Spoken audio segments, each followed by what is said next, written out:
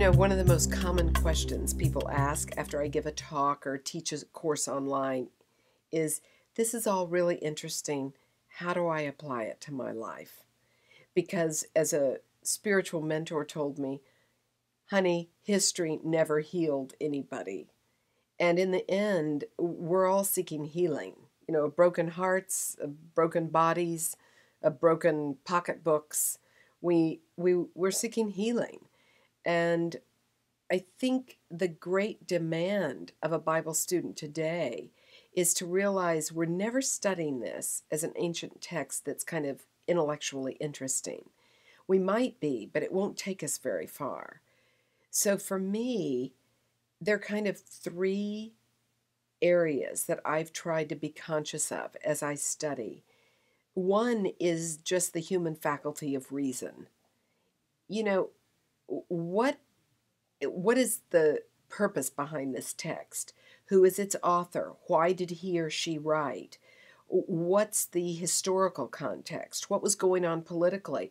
Who's talking right now? Who are they talking to? Did the action just change? I just ask a lot of questions. I've led Bible studies now for almost 10 years, and I just find myself asking a lot of what questions. What is happening now? What's the next step? Why is this story here?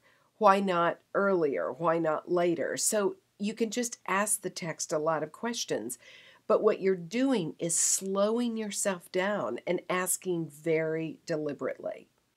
So in the spirit of how do I make all of this applicable to my current life today, I think we start with, we have to figure out what's in the text. And the second one is prayer. What if we prayed about what we just read and we begin to think there's a presence, an omnipresence that's good and that loves us, and we call it God or call it truth or love, as Jesus did, saying God is love.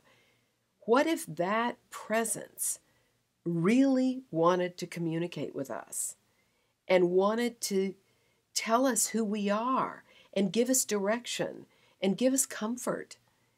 Well, that I call revelation. So those are the two R's for me, reason and then revelation. And I think the third is demonstration. So what are you going to do with this? Do you read the Bible and then get in your morning commute and scream at everybody in your car? I've certainly done that and then been horrified and realized, why am I reading all this if it doesn't begin to change how I deal with my fellow man? So the whole idea of the Bible is to inform you on how to live your life in a way that is profoundly powerful and peace-giving and harmonious and a shortcut. It's a funny term, but the Bible is for me more than anything else a massive shortcut. So you can either determine that you really are the master in charge of your life and march on your way, and in my case, marched over a few cliffs, deciding I really was sure this was the way to go, or the person to marry, or the person to be in a relationship with, or the job to take, or the city to move to, whatever the issue is.